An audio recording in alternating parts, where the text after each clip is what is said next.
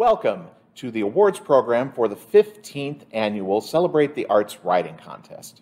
My name is Stephen Grinch, and I'm proud to be a part of this video event to showcase and announce this year's winners.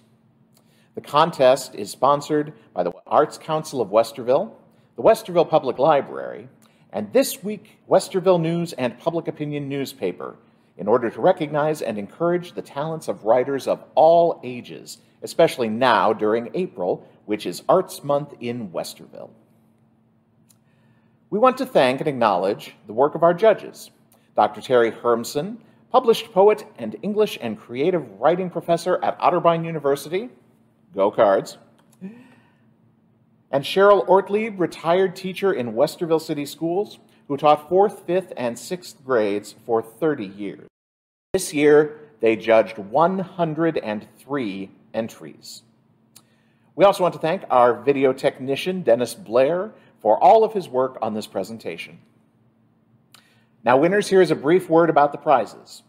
You'll receive in the mail a copy of the book containing all entries into the contest, courtesy of the Friends of the Westerville Public Library, your award certificate, and a copy of the judges' comments on your writing. Also, first place winners will see their work and picture printed in This Week Westerville News. Plus, all award winners' works and pictures will appear in their online publication. Now, let's see each presentation by our winners according to their grade or age category and find out each person's award. We want to let you know that in many cases, due to the length of the writings, the writers were asked to select excerpts from their works for us to enjoy. We will begin with the videos of the 4 winning writers in the category for the grades kindergarten through 2nd grade. Then we will see the 4 winners for grades 3rd through 5th, then grades 6 through 8, and grades 9 through 12, until finally we get to the adults aged 18 and up. As you view each video, you will see the presenter's name, the title of their work, and the award the writers received from the judge. So without further ado, here we go.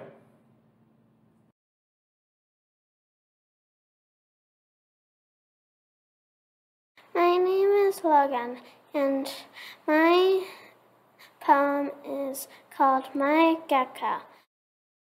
My gecko, bumpy and tiny, spotted and colorful. He likes to hide from me. He is so ridiculous.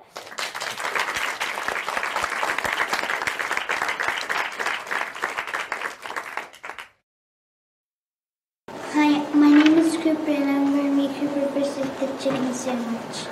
Cooper loves chicken sandwiches, but chicken sandwiches don't always love Cooper back.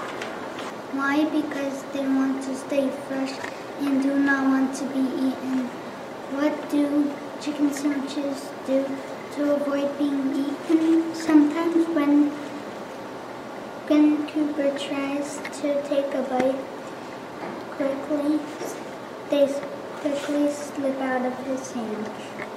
Sometimes they make a lettuce sandwich while the chicken hides somewhere else. Most of the time,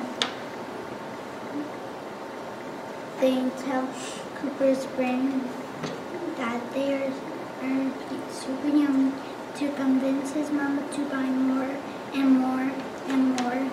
When this happens, Cooper's tummy gets full and starts to hurt. Those are all the reasons why Cooper's chicken sandwiches wins. For Cooper to beat the chicken sandwich, he knows what to do. He has to hold onto it tight. Then he checks for lettuce, and if it is there, he will pull it out. Then he would find the chicken and put it in the bun. Finally, he would eat the chicken sandwich and then eat more and more and more until his tummy is full. Uh-oh, the chicken sandwich strikes again.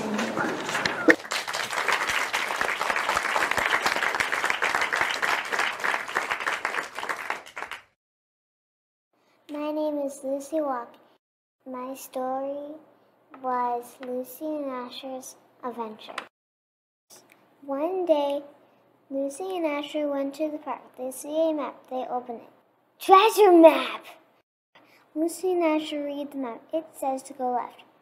Then they find a pirate ship. Next, they go inside the pirate ship. Lucy and Asher explore inside. And all of a sudden, the ship starts to move. Ah! A day at the park has turned into a voyage on the water. Then they see a jungle. They look back on the treasure map and see they should go forward. Then they see a person walking in the jungle who asks, "Who are you?" Asher and Lucy introduce themselves. The stranger's name is Josiah. He asks, "What are you two doing in the jungle? This place is very dangerous. The only reason I'm in here is I got lost." Asher and Lucy explained they found a treasure map in the park. "Is there any treasure in this jungle?" Lucy asked. Josiah replies, "I found a map too. Do you want to help me find the treasure?" Lucy and Asher replied, "Yeah!" All three of them were off to find the treasure. They see a big hole. It wasn't just a hole. It was a ravine. Lucy and Asher knew that was there where they were supposed to go. But Josiah wondered how could they get across. They see a nearby plane. Lucy said, "Does anyone know how to fly a plane?" Josiah says he can. All three loaded on the plane. Josiah flew them over the ravine, and below they saw the treasure at last. Josiah flies Asher and Lucy home. They thought they would play on the playground today. Instead, they had an adventure in discovering treasure.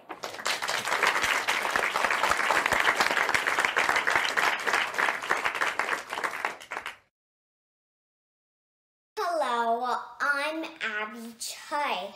I wrote this essay to remember how I lost my first tooth, and I'm going to share part of it with you. This is the $10 the Tooth Fairy gave me. Losing my first tooth. I was wondering when I would lose my first tooth. One night, I was biting a piece of tough pork. I felt the pork move my lower front tooth a little bit. I dashed off to the bathroom.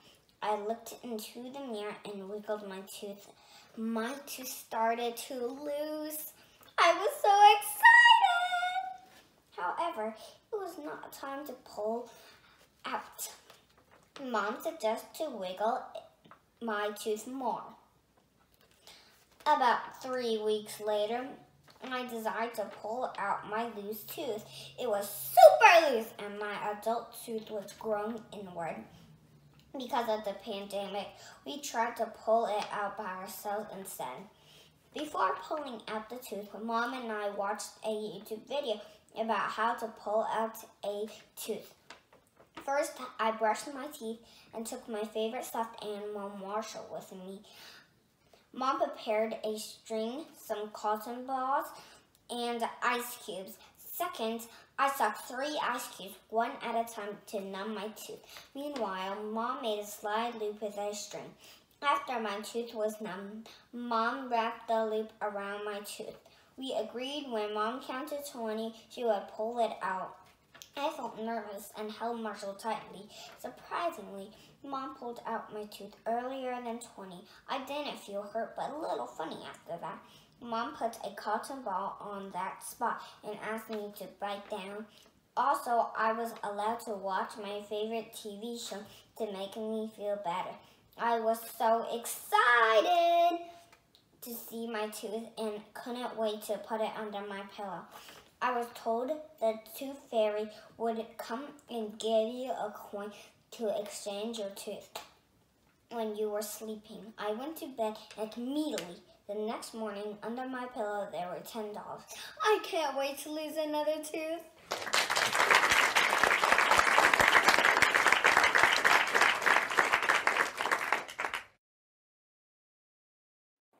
My name is Annalise Grant, and I'm doing a Diamante poem. A Diamante poem. Girl, pretty, kind. Flowers, dresses, dolls. Makeup, fashion, pants, cars. Sports, joking, action. Handsome, strong, boy.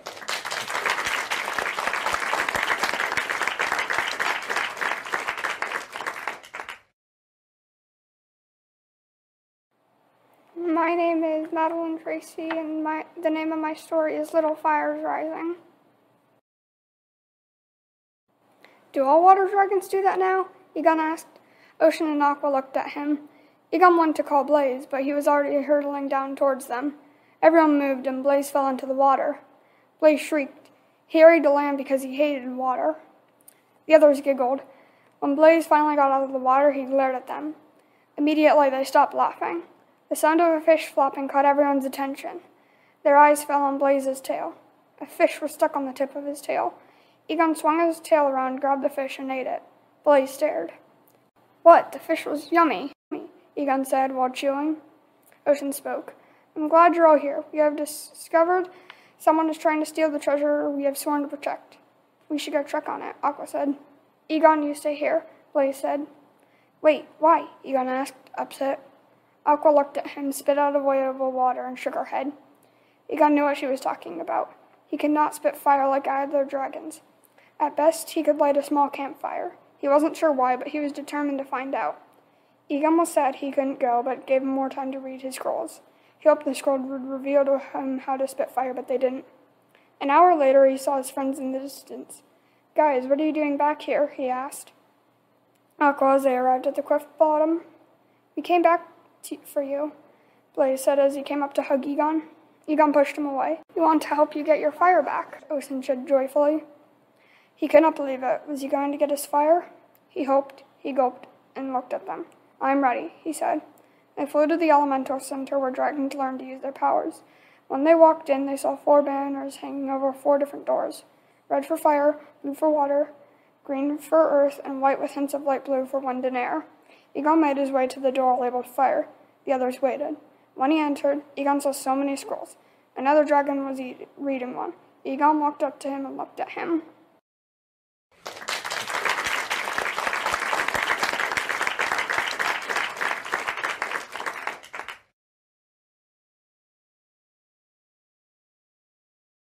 Abby's Tropical Adventure by Lydia Purdy. One dreary November day, a girl named Addie was in her room reading a book. Suddenly, she heard a high-pitched voice. Addie, come, follow me. Addie assumed it was just one of her brothers trying to bother her.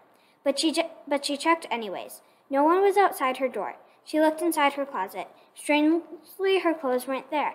Instead, she saw a tropical rainforest, and in front of her was a fairy. Hi, I'm Hallie, a hibiscus fairy, she said. Wow, what are you doing here? Asked Addie. I'm here to take you on an adventure, Hallie explained. Really? Okay, exclaimed Addie. Well, what are you waiting for? Let's go, said Hallie. Hallie led Addie down a path when they came to a waterfall. Hallie said, This is a magic waterfall. Don't worry, it's fun. Hallie grabbed a raft made out of logs and moss and sprinkled fairy dust on it so it grew bigger and Addie could ride on it. Addie and Hallie strapped on seat belts that were made of bendy pieces of grass. Addie got jitters. What if they drowned?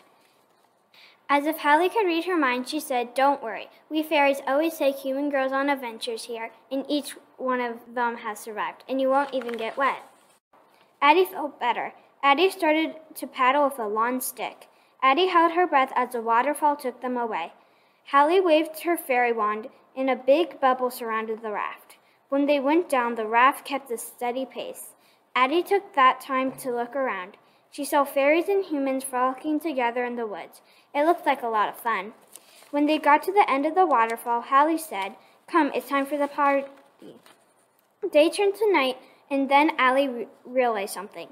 Hallie, my family is probably worrying about me. I've been gone for so long, she said. Addie, have you ever read The Lion, the Witch, and the Wardrobe? Hallie asked. Well, yes, but what does that have to do with anything? Addie asked. It's the time. No time has passed in your world, Hallie explained. But you're right. You should probably be getting home soon. I'll lead the way. Hallie led Addie back to a tree at the edge of the forest. She waved her family fairy wand, and Addie's closet appeared. Thank you so much. I had a lot of fun, said Addie. Can you take me on an adventure another time, she asked. Sure, and with that, Hallie disappeared. Well, thought Addie. As she closed the closet door and turned around, she noticed a hibiscus flower on the pillow. So cool. The end.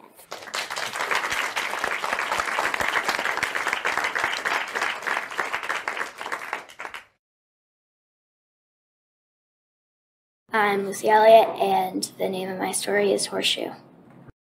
Warren, stop. Remember what Mom said about jumping off the loft into a pile of hay? You'll get hurt, Kylie called. Besides, we're supposed to be mucking out the barn, not breaking our necks. It's not that high, responded Warren. Kylie retorted, Do I have to come up there and tickle you to death before you'll agree to stop your wacko jumping stunts that land you in the hospital and Mom and Dad in the middle of a financial crisis? If you don't want me to jump, yes, Warren said matter-of-factly. Fine, Kylie answered as she climbed up the ladder to the hayloft. When she reached the top, Kylie grabbed her brother's shirt sleeve and marched him to the corner of the loft where she tackled him to the floor. Ouch, he cried. My head hit something metal. Huh? There, he said, pointing toward a glint beneath the hay. I think it's a box. Open it, Kylie commanded when her brother had cleared away the hay, revealing a rectangular metal box. Inside, they discovered a leather book with a horseshoe print on its cover and the name Lily and Grace in gold lettering. I think it's a journal, Warren said, dumbfounded. Inscribed on the front page was Diary of Elizabeth, Lily, and Grace. Warren turned the page to the first entry. It read, Dear Diary, I have just bought this journal and had inscribed on its front cover, Lily and Grace. I chose my middle and last names as I think that Elizabeth is so old-fashioned. It's hard to believe that a whole year has passed since we moved to Horseshoe Ranch. I believe by next year in 1970 I will be accustomed to my new life. But for now, I will still miss Colorado. Mother is calling me, but I will write again tomorrow. Kylie grabbed the journal from Warren and found the next entry. Dear Diary, I've heard the most incredible news. Men have walked on the moon. It's revolutionary. And 2 great things in one day. I'll explain about the second. Mama is pregnant. A boy, she says. His name will be Michael, which means warrior. Kylie turned to the next page. Empty. A piece of frayed paper fell out. What do you think she meant by the note holds the key? She asked. I don't know, Warren answered. They heard a clink as something shiny hit the floor. Warren and Kylie exchanged a glance. They had seen a lock with that design before. Snatching the key off the ground, they raced back to the house. Stomping their boots on the mat, they ran into Kylie's room. There was a locked window seat that opened up, presumably into a storage compartment. She slid the key into the lock. Click! A perfect fit. Lifting the lid, Kylie grabbed a small box and opened it. Inside was a horseshoe-shaped locket with a note attached. The note read, My grandmother Hazel Grace's locket. It contains a picture of her and my grandfather, founders of Horseshoe Ranch. Kylie opened the locket and gazed at the picture of Hazel Grace and her husband. Smiling, she placed the locket and key on top of her dresser. Realizing that he was still in her room, Kylie herded Warren out. She sat down in her bed, satisfied that she had learned the history of her home, Horseshoe Ranch.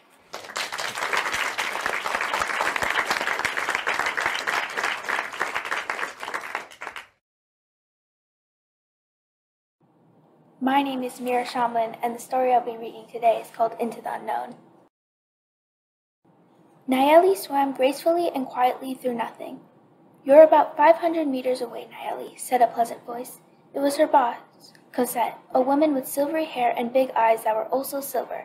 It was hard to believe that she was a trillionaire, but he had started the space exploration movement and was funding the mission. Cosette was a dreamer, and she had once told Nayeli that she was teased for dreaming when she was younger. But that is exactly what made me start this space program, she had said.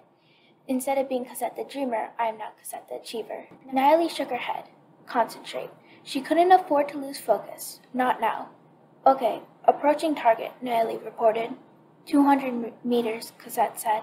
Already her voice sounded quieter, which meant the gravitational pull was starting to take place. 100 meters. This time her voice was barely audible. Bye, Natalie mumbled. There was no response. Natalie breathed in and stopped right before the barrier. Cautiously, she put her hand through. The thing, which turned out to be in a round spherical shape, turned on like a light bulb and glowed a bright light. Natalie hadn't been wearing special goggles. She would have been blinded. She pulled out her hand quickly. The orb went black, invisible in space. She could imagine Cosette saying, Now, dear, just take your time. Then another voice sounded through her head. All you ever wanted was to prove yourself. Now is your chance. Natalie frowned, wondering who the voice was. Maybe it was her own? Taking a deep breath, she willed herself to move her body forward. First her hand, then her leg, then half her body. Halfway in, she looked back one more time. The stars were twinkling merrily at her. Natalie stepped completely into the black hole and disappeared into the unknown.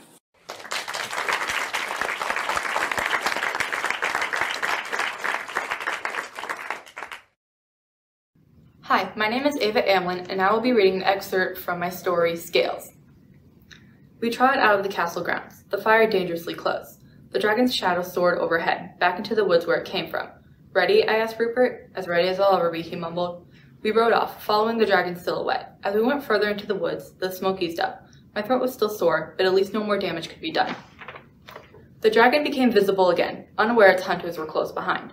I aimed my crossbow and shot. The modified weapon threw a large net at the beast. It screamed as it fell towards the earth. I guided Gale over to where the dragon had landed. It was rolling around, screeching in anger, trying to break free. I hopped off Gale and tiptoed to the beast. The dragon spotted me and snarled. I held up my hands and crept even closer, trying to act like I meant no harm. I reached out and touched the dragon's muzzle. As we met, a light shone so brightly I was forced to close my eyes. When I opened, I was staring at myself. My limbs felt constrained. I watched myself smirk as I drew my sword. I was about to be attacked. I screamed, but it only came out as a roar. Somehow, I had switched bodies with the dragon. My plan had suddenly taken a turn for the worse. I mustered all of my newfound strength and clawed my way out of the net. My imposter fell backward, and I advanced. The person screamed for help. Rupert jumped off Gale and rushed forward. Wait, Rupert, it's me, Annette, I yelled, but only roars came out. He pointed his sword at me. Back, you beast, he shouted. I couldn't believe what was happening. Only to make matters worse, I saw a glint of orange in the reflection of the blade. I looked to see a mob of villagers rushing over to help. They surrounded me, and I did the only thing I could think of. I blew fire. Columns of flame shot all around, one of them hitting Rupert's hand. He screamed in agony. I could not believe what I had just done. I was panicking, my new instincts continuously blowing fire. Soon every tree around me was burning, and some people had received burns as well. I was only making the situation worse. I spread my wings and shot myself into the air. I took one last glance at the pain I caused. Then I fled the only home I've ever known.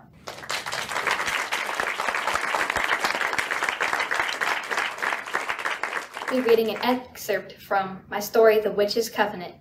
The spine-chilling wind whipped around my hood. The dead brown leaves crunched as I apprehensively crept through the dark woods.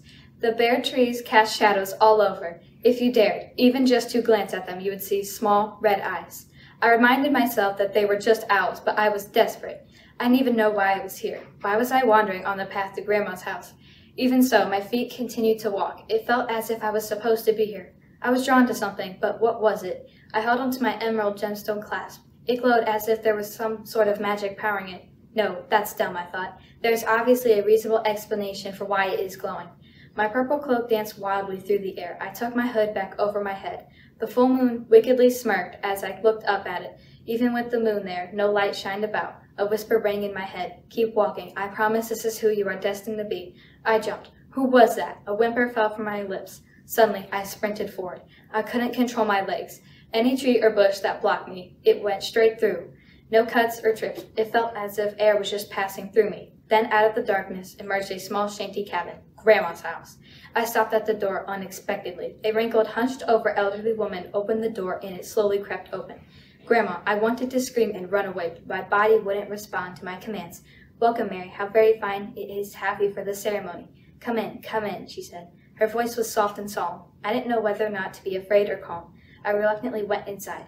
There before my eyes were two other older ladies. One had a navy blue robe that was tattered at the end. She had bushy white hair in one eye. A navy blue pointy hat rested on her head. A witch's hat.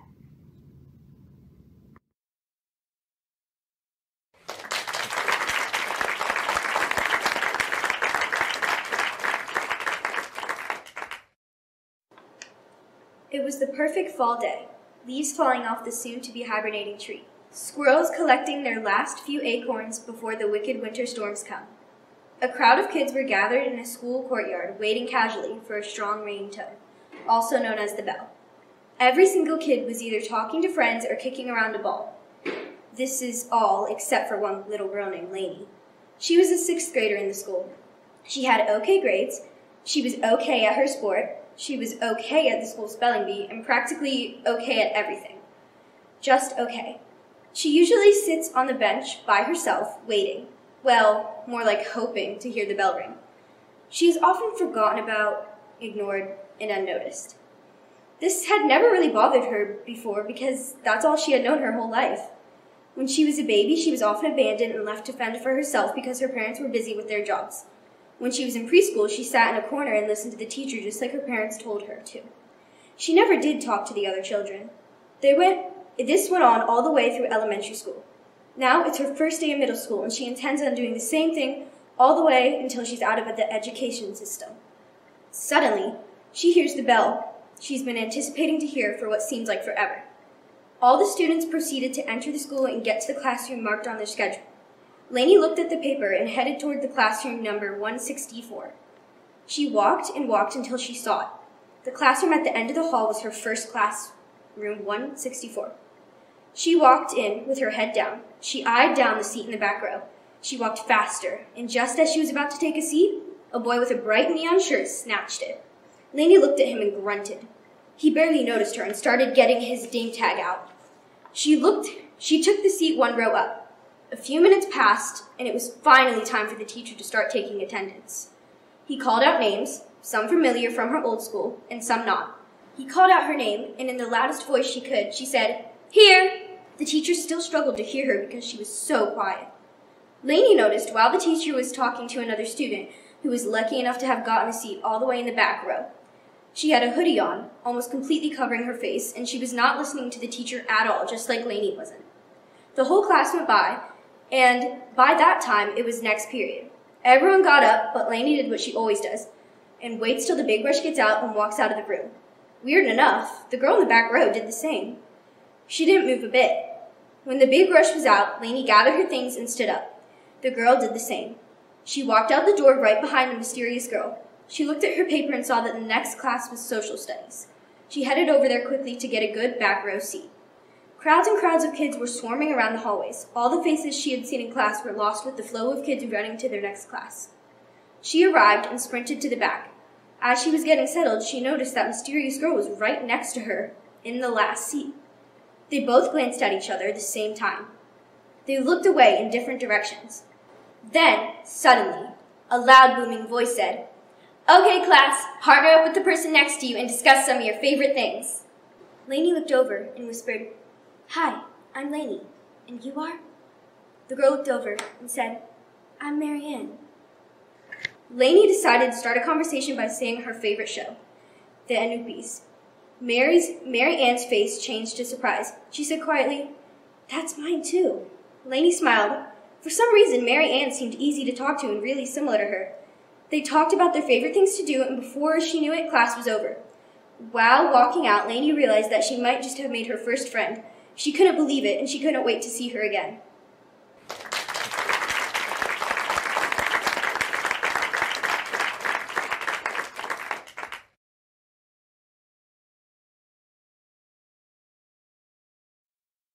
My name is Ari, and I'm going to be reading my poem, Sounds in Silence.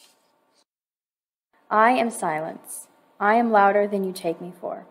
Without me, you would hear nothing. When you bask in silence, I roar in your ears. I can drive you insane. Sometimes you can see me in the outside world. When the rain pours, splattering and dropping, it seems to whisper silence. The clouds pour their hearts on the earth in the only way they know how. Only those who care to search for me find me. Some things just look so deafened because we lose track of them. I am the wind on the froth of the ocean at dawn. I am your body as you swim through a river, taking you forwards and back in the constant motion of the water. I am the closing of your eyes, the bathing of the sunlight on top of a mountain. I am the way you dream of everything you wish for in the future. I am the moonlight reflecting off of the forest floor. I am everything you never understood. I am the questions you cannot answer. Why? Because noise fills in enough. Because shouts, loud, beating, dish, rushing, winding, placing, all of these things are the loudness that fill your ears.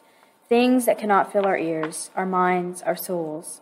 These things sit in silence, unable to be answered, unable to be filled by anything, unable to fill. Silence is a secret, held tight to your chest, tight in the inner depths of yourself, the inner silences of a person. A soul is a world itself, and a secret is small, silhouetted by and shrouded in the hidden walls of your mind. Silence is the moon, looking down, down above with nothing to say, no words to speak. It is not completely darkened, but perhaps whispers ideas, floats little things down to us below. Pearled, mooned, velvet, silver, icy, cold silence.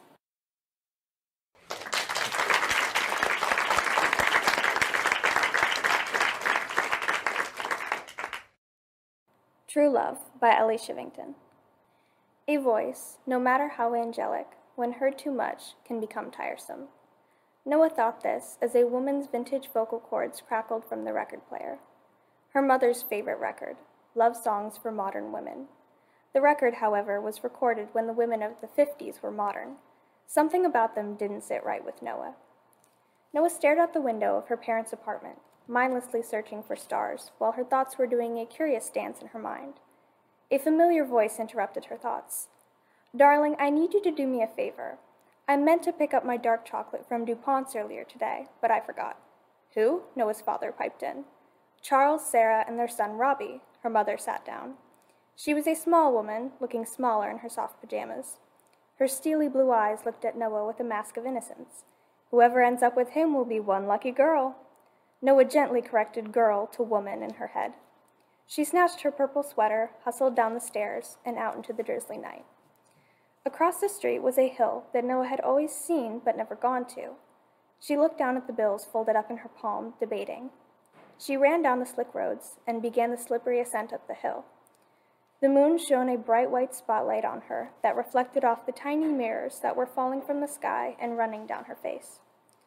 The door to the apartment opened, and Noah slapped a bar of dark chocolate triumphantly on the kitchen counter. Noah began peeling off her sweater as she walked upstairs. It worked. Her mother clapped her hands together in satisfaction. Noah walked through that door with a stupid smile on her face. That is the look of a girl in love. It was indeed the look of a woman in love. With the moon and the rain as company, she had realized why that record had been bugging her. The songs were about some man that somehow made her life complete, but always void of any recognition of self-worth. So, with a stupid smile in the pouring rain, she had discovered in herself a true love that would last a lifetime.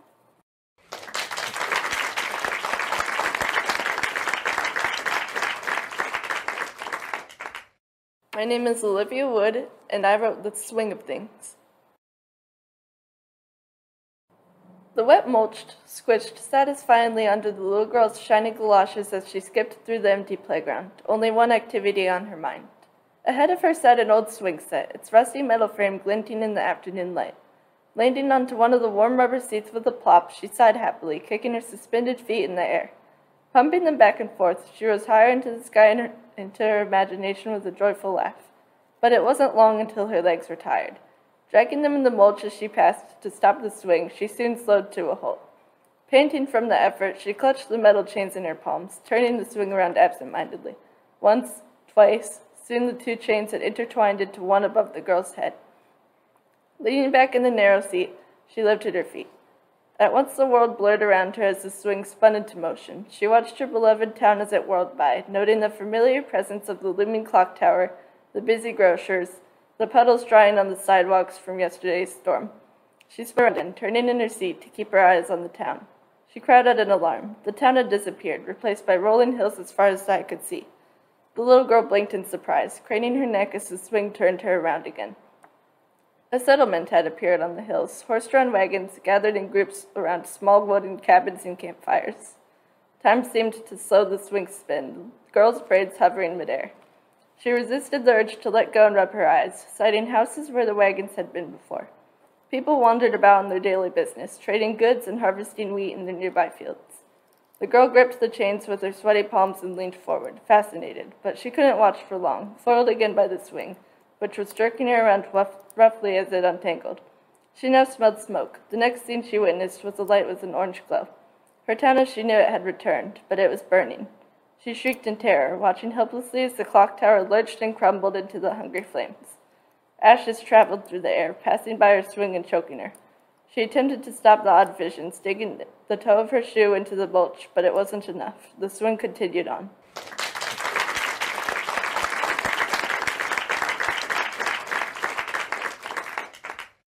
Uku Hughes flipped the switch. I look around the attic, which ends up being an ugly, cramped, and threadbare existence, the sole exception being a light switch on the wall, sticking out from the pink insulation. I flick it up and down a couple times. It doesn't work, I know. You haven't wired it in, explained Mr. Barnes, a short, balding man who is my real estate agent. I raised an eyebrow. What kind of light switch needs to be wired in? It seems excessively difficult to get a little light around here. Mr. Barnes rolled his eyes and flicked another switch, this one closer to the door, with the wire coming out of one of its sides. An old light bulb flickered in the middle of the ceiling. I blinked in surprise. What does the other switch control then? Mr. Barnes gave me an odd smile. It controls the sun itself. What? Once properly wired in, he explained, its position will decide whether the sun is turned on or off at the moment. That doesn't make sense, I protested. The sun isn't on or off because the night is just the phenomena when the Earth is facing away from the sun. That's just because no one has turned off the sun, Barnes explained. If you flip the switch while it was properly wired in, the sun would just turn off. That doesn't even make sense, I protested. Mr. Barnes shrugged. In that case, we can just leave it the way it is. Can you at least wire it in for me? I asked.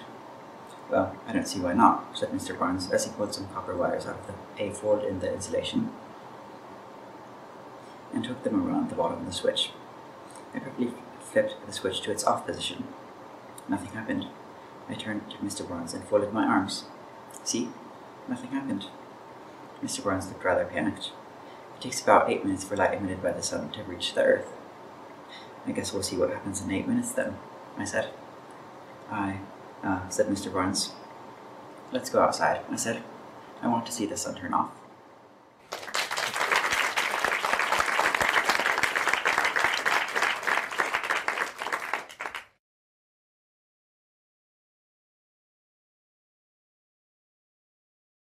Autumn Shaw, the name of my story is Coming Home. The length of the Deep Space Survey mission meant 6 years of cryosleep each way, in addition to the mission itself. Mallory told him she would understand if he couldn't wait for her, but he had. She had watched him age through the video messages he continued to send for each week of her sleep. She relished those images and his one-sided conversations during the many years of the mission's blackout communication. When she woke up the second time, another 6 years later, his salt and pepper hair had made him look that much more distinguished. The crease above his left eyebrow had deepened to be that much more endearing. They stayed who they were in each other's eyes. He had stayed in this house, waiting for her, despite the drying landscape around him and their friends moving to the ever-dwindling greener lands and the places with more abundant water. She walked the hallway, passing the antique chinoiserie mirror, the Edo period wall panel they had chosen together before leaving Japan. She could see the flickering light of the fire from the den, hear its crackle and pop. She imagined she felt its warmth already kissing her skin. She turned into the room, and there, sitting on the ratty brocade love seat, was an old man. There was no denying it. His skin was sallow and sagged, but his dimples were just the same, as was the crinkle above his left eyebrow, showing his intelligence, sense of humor, and affection. He stared back at her with the same sense of wonder she was sure she exhibited.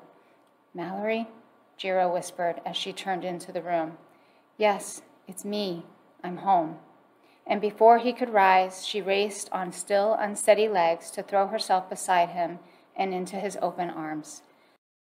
This house was a vessel, as sure as her ship, the Georgiana, had been. It was in his arms that was home.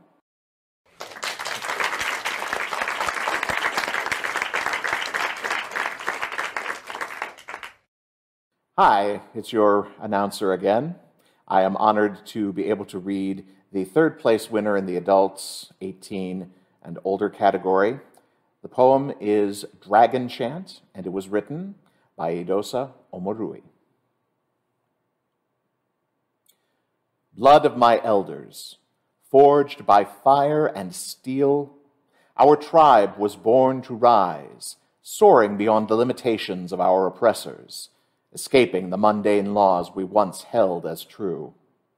Poisoned by the lies that pinion our bodies to the soil like serpents slithering to find shelter, cursed by overwhelming power that slips through our grasp at every hint of discontent, we were born from kings, our history enriched with eyes toward the skies where our ancestors lie. We are salamanders no more. Lying dormant within the passion of a new generation, the Dragon Mother awaits our return to ascension, as her flames will not be extinguished. She will return with riders from the heavens, painting the sky with a scarlet fury, reclaiming the pride left behind and the honor of the children burning deep inside.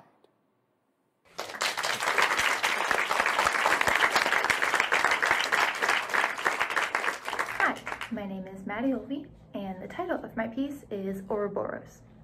I was inspired to write this piece after doing some reading on the mythology of the Ouroboros. So here is my poem.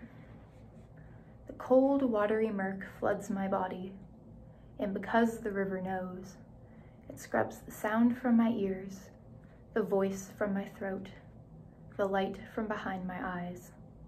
The silt scours the sunburn from my skin, and beneath I am soft and fearful.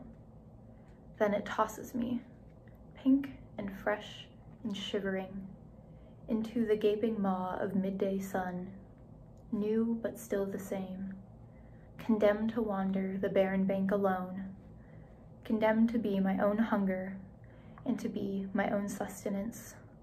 Knotted in a loop of acidic limbo, I burn off layers beneath the sun, drowning and not drowning, drowning and waiting to drown, waiting and waiting to wait.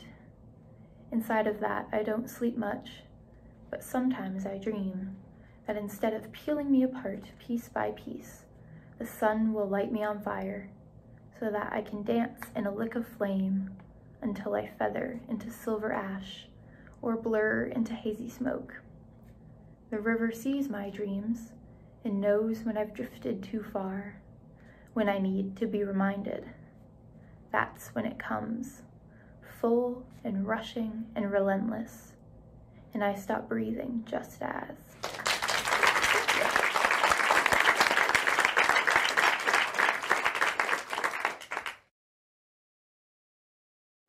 Nancy Collender, Foal Watch. At last, the owner and her friends were gone. Now the mayor and I could get down to the business at hand. It was 12:30 and the mayor was restless. I knew she would drop it tonight. Outside, I watched the tail lights fade, and quiet and darkness enveloped me. I stood for a moment and took it all in, breathing deeply of the night air. A full moon rode high above the barn, and the cloudless sky revealed swirls of stars. Bats whispered on black velvet wings. Back inside, I took up my waiting on 2 straw bales outside the foaling stall. I knew I would not really sleep. Foaling affected me the same way each time, beginning with anticipation, then breathless mystery, and finally exhilaration. Even without sleep, I would not be tired in the morning. The mare moved heavily around her stall, waiting for the time to arrive. Hanging her head over the wall, our eyes met in understanding and trust. We had been through this many times before. We were troopers. A barn in the deep of night is a magical place. Time spun out in the soft, rustling darkness, and a mouse scurried somewhere behind the wall. Later, the old lazy barn cat curled up next to me on the straw to keep the quiet watch. I dozed. With a sudden rush, the water broke, and I came awake immediately.